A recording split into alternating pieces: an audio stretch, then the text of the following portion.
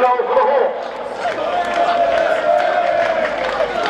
In the 73rd minute, by number 4, Scott Donnelly. So Lee Roberts from Lee Bradbury. Lee, another convincing win over Whitehawk, and you've managed to get one over Steve King. Good night all round, really.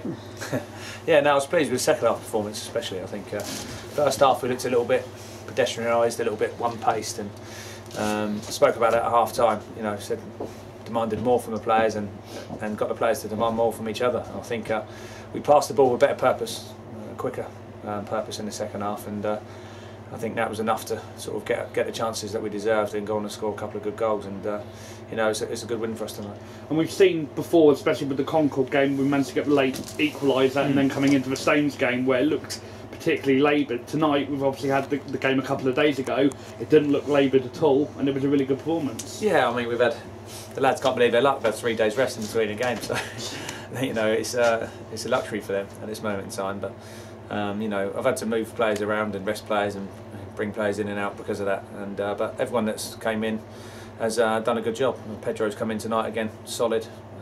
You know, a clean sheet. I think that's 16 clean sheets this season now, and in the league. So you know, the team have got to take a lot of credit for that. And I just want to ask you about the injuries, Blanche and obviously Nick Giardini injured. Just talk me through those. Yeah, they've. Well, I think both were bad tackles, to be fair. The first one he's gone right through Blanche, right in front of the linesman. He's waving his flag like crazy, and actually told the player that the ref should have sent him off. So obviously he's a lot closer, but it was disappointing to see that tackle. But the second one, it was, if I'm being honest, a harsh but fair tackle. He's got the ball, but it's the force that has sort of gone over through Nick, and it's a tackle that he's got both feet off the ground, but he's got the ball. So I don't know how the ref's seen it. And obviously up next is going to be the nice trip to Chelmsford and Essex. What are your thoughts heading into that game? Yeah, we look forward to the game. I think they've turned the corner recently. You know, I know they lost to Bath 4-1, but they've been indifferent. They've picked up some good results and some bad ones. We need to go there and make sure we're organised and ready for that. You know, we'll be doing a lot of work behind the scenes to make sure we go there and we know a lot about them. And hopefully we can go there and get a result, whether that's 1 point or 3, but we just need to keep a positive point system going. And how do you actually get the lads motivated for that trip? Obviously, is it the fact that we're now 1 point behind Dover with 2 games in hand, or is it the fact that they need to be there for themselves, the team and the club? What is it? I think if they're not motivated now, they never will be. To be 1 point behind Dover with 3 games in hand and in 6th position in the league, it's a great position that they've got themselves into.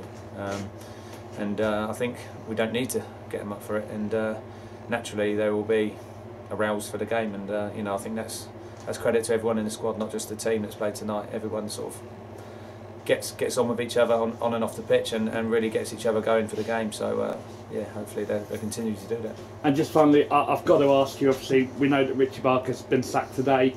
Are you able to rule yourself out of the Portsmouth job and say you'll be staying here at Havant and Waterlooville? Yeah, I've signed a new contract for 2 years. Richie Barker's gone and Andy Orford's gone in there, so until that changes, you know, I'll see myself here for the long term. Brilliant. Having fun. I'd love to hear that. Lee, thank you very much. Thanks very much. Cheers, Lee. Cheers.